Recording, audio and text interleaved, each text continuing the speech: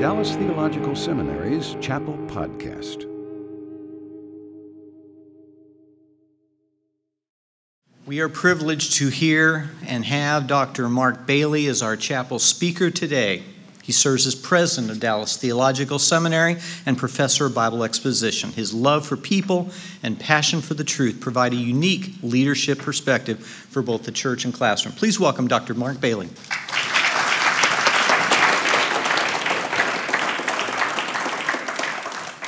Good morning. I hope that you are enjoying your classes and that God is changing your life, your heart, by His Word and by His Spirit as you interact together as a class among peers, as well as having been instructed by what I consider the finest faculty in the world. But I'm prejudiced, as you know. And so it's a privilege to be with you on this, our last chapel. I want to take a few minutes and talk to you about your number one sin. And it sounds a little audacious of me to tell you I know about it. It's because it's the number one sin in the history of Israel. It was the number one sin in the experience of Christ and His disciples in working with them. It was their number one sin. And it's yours and my number one sin. It's not the sin of lust. It's not the sin of anger. It's not the sin of ambition. It's not the sin of covetousness. It's not the sin even of idolatry, though all of those are the outflow of this, your number one and my number one sin. I want to speak to it from a passage in Luke chapter 7, if you have your Bibles. Luke chapter 7, verses 1 through 10. The parallel passage is in Matthew chapter 8, verses 5 through 13. Luke chapter 7, and if you want to put a finger in Matthew 8, we'll make a final reference to that toward the end.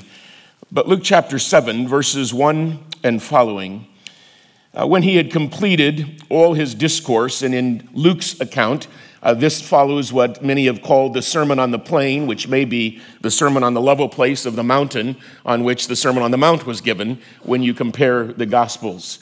In terms of placement, Matthew has one small little pericope or passage that intersects between the Sermon on the Mount and this account in Matthew chapter 8.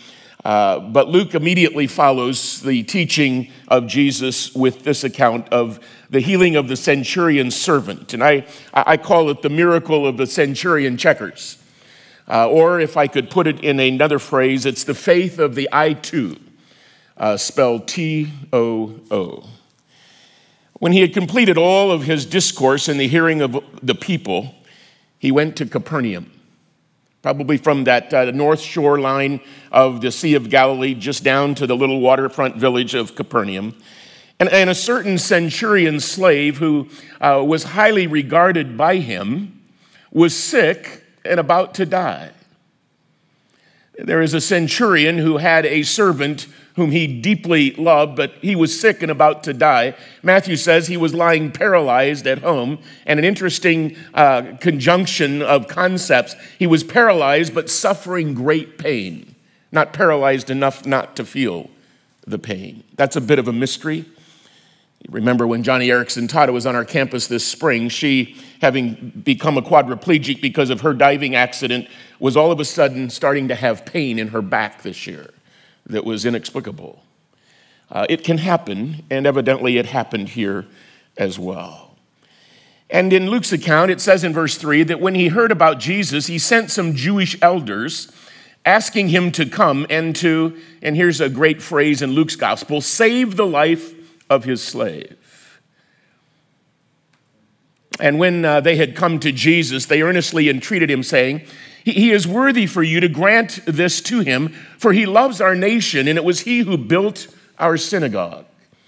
Now, if you go with us to Israel on one of our treks, we would take you to the city of Capernaum there on the northwest corner of the Sea of Galilee, and we would show you one of the greatest remains of a synagogue that we have. This one is a 3rd or 4th century limestone synagogue, but built over the floor of a black volcanic basalt rock synagogue that was present in Jesus' day.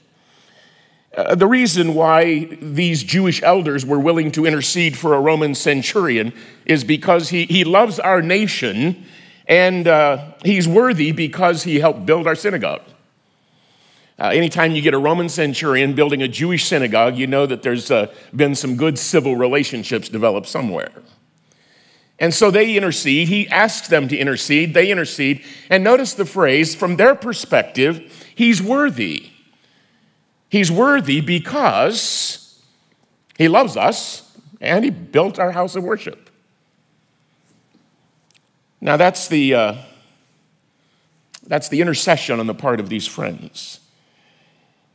Now, Jesus started on his way with them, and when he was already not far from the house, the centurion sent some friends saying to him, Lord, do not trouble yourself further, for I am not worthy for you to come under my roof.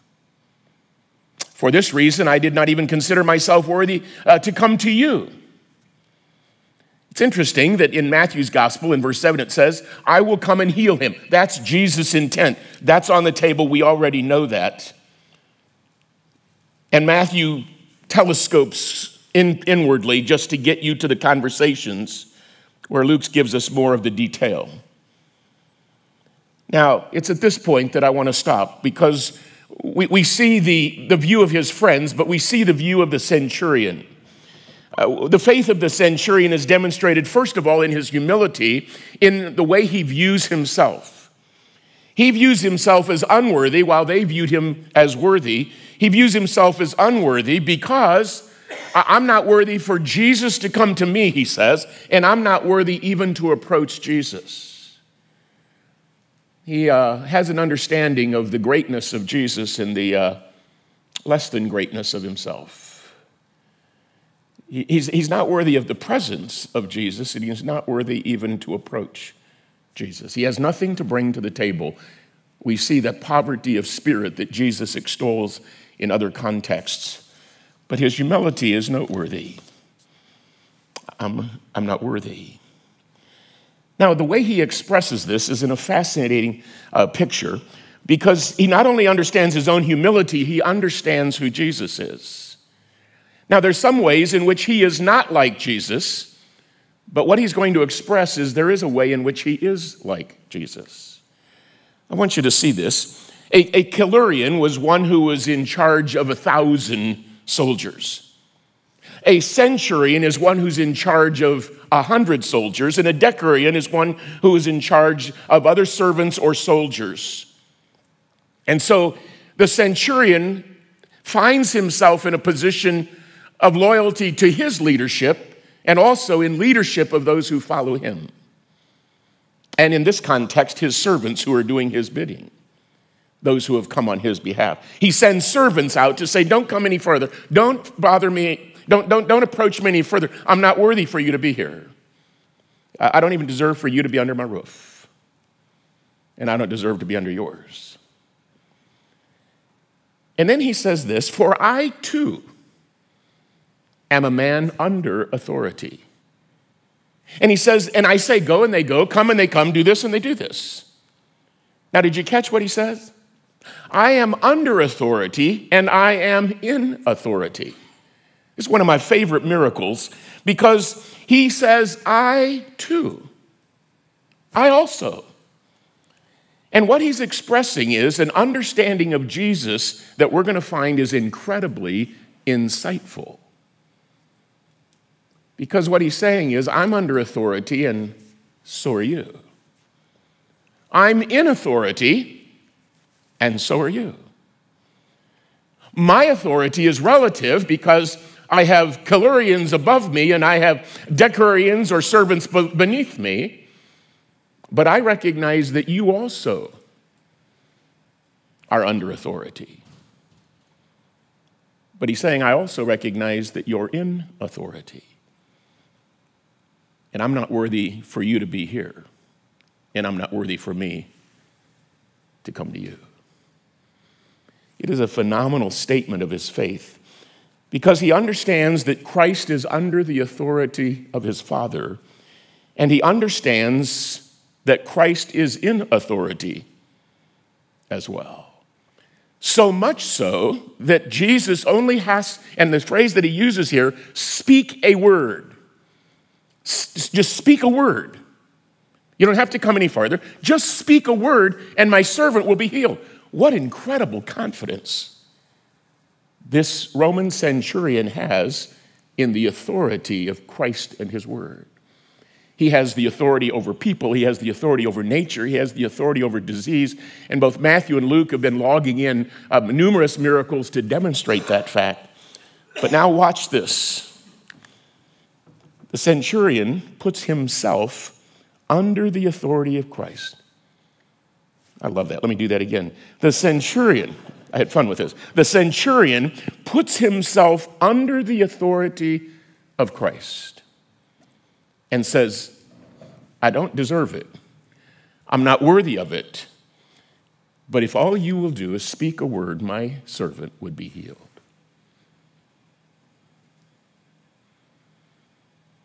Look at the text with me for a moment. Luke chapter 7, verse 8. For I also am a man placed under authority with soldiers under me. And I say to the one, go, and he goes. To another, come, and he comes. Do this, and he does this. Now when Jesus heard this, he marveled at him. And he turned and he said to the crowd that was following him, I say to you, which is one of Luke's favorite introductions of a profound statement of theological significance by our Lord. I say to you that even in Israel, not even in Israel have I found such great faith. In Matthew's context, it's more graphic. Listen to what he says. Truly, I say to you, I have not found such great faith with anyone in Israel. This centurion has outstripped them all. And in Matthew's gospel, he says, and I say to you that many will come from the east and the west to recline at a table with Abraham, Isaac, and Jacob in the kingdom of heaven. But the sons of the kingdom, those that should have been there, will be cast out into the outer darkness. In that place there will be weeping and gnashing of teeth. And he said to the centurion, go your way, let it be to you as you have believed. And the servant was healed, according to Matthew's gospel, that very hour. In Luke's gospel, and when those who had been sent returned to the house, they found the slave in good health. The number one sin in the history of Israel was a lack of this kind of faith. The number one sin for which Jesus rebuked his disciples throughout the Gospels was not inordinate affection. It was not ambition. It was not lust. It was not greed. It was, oh, you of little faith. Because faith is that aspect in which we trust what Christ says. The centurion gets it. Israel missed it. I haven't found this kind of faith in all Israel. Not in the disciples, not in the Jewish leaders, not in the people in general. I've not found this kind of faith with anybody in Israel, including the disciples. It's your number one sin, and it's my number one sin. It's the number one sin of the world. It's the number one sin of the nation of Israel, which in the historic context was their failure to believe that God the Father had sent God the Son, who was his beloved Son, to whom they were to listen and to whom they were to respond in faith. The little lesson of the checkers is that the centurion put himself under the authority of Christ, who he recognized was under the authority of his Father, and hence he found his rightful place under the leadership of God himself and his Son Jesus. The application is obvious. That's where you and I should find ourselves, is absolutely trusting God who sent his Son. And God has made in the person of his Son the only provision for our life and ministry. Peter picked it up finally when he says, God has given to us everything necessary for life and godliness. So let me give you a definition of faith this morning. Faith is trusting the message about Christ, who as a person has the power to provide all that we need for life in him. Jesus said, without me you can do, say it, nothing. Zippo, that's Greek. No, it's not. Without me you can do nothing. Most of us, including myself, live our lives that without him, I can't do the really big things. But Jesus would say, and if I have faith, I'll trust Jesus, who said, without him, I can do nothing. See, because without faith, it's impossible to please God.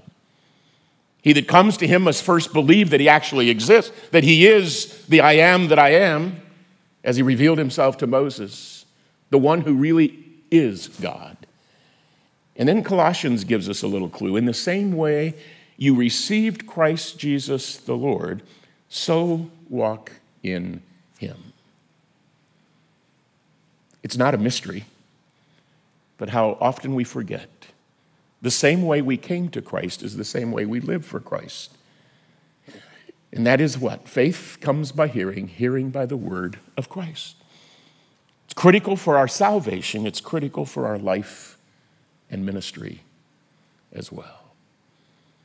Do you really believe that God in Christ has provided everything you need for life, including your studies, your ministry, your family?